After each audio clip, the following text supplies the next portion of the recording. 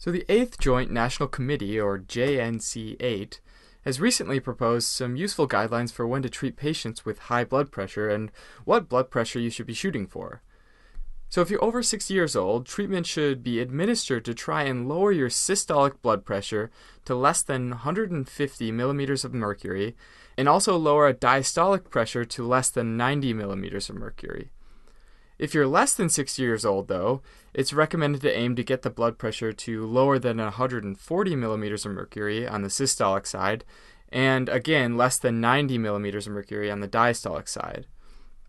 In addition, if you're above 18 years old and have either a chronic kidney disease or diabetes, it's also recommended to try and get your blood pressure to lower than 140 on the systolic side and lower than 90 on the diastolic side. To hit these targets, there are various treatment regimens that might be recommended or prescribed, and firstly, and very importantly, lifestyle changes might be suggested, and these will almost always be used together with some sort of medication. But one suggestion is to use something called DASH, which stands for Dietary Approaches to Stop Hypertension. As the name kind of suggests, this is a diet-based lifestyle change, where we really emphasize eating foods with less sodium, as well as eating whole grains, fruits, vegetables, and low-fat dairy products. Another lifestyle change, a huge one, is to quit smoking. And a bit on the same lines, alcohol consumption should really be done only in moderation.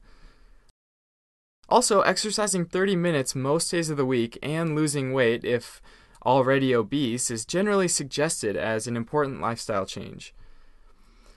Now again, medications will also likely be prescribed alongside these lifestyle changes. And there are both first-line and second-line medications for treating hypertension.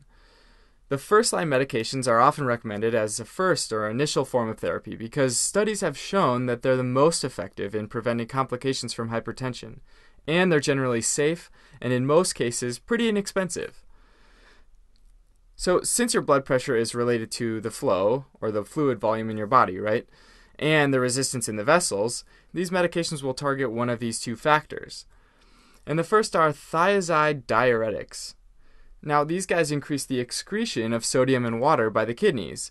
Therefore, they reduce your fluid volume and so your blood pressure.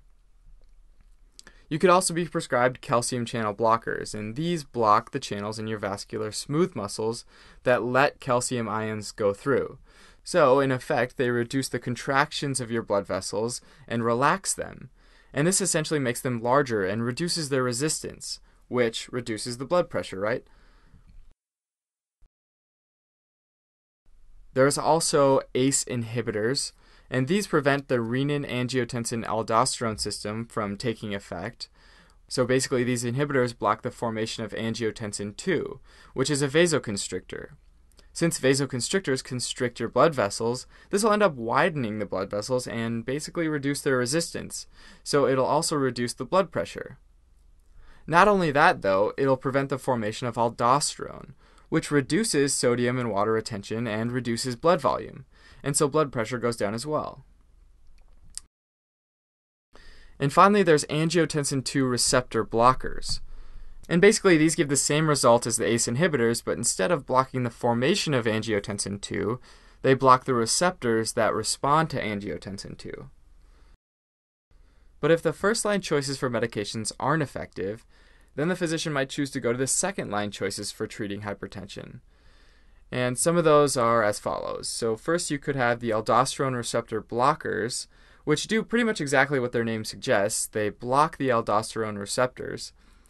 And since aldosterone causes sodium and water retention, blocking these receptors will reduce your sodium and water retention and therefore reduce your blood volume and so your blood pressure. Now, renin inhibitors inhibit this enzyme called renin, which converts angiotensinogen to angiotensin I, and this prevents the eventual formation of angiotensin II and aldosterone, which, just like the ACE inhibitors, reduces your resistance and your blood volume. Another one might be alpha-adrenergic blockers, and these guys block the receptors that sit on your vascular smooth muscles. When these receptors are blocked, we inhibit the vasoconstriction and therefore cause the vessels to widen, which reduces your resistance. Finally, you've got your central adrenergic inhibitors.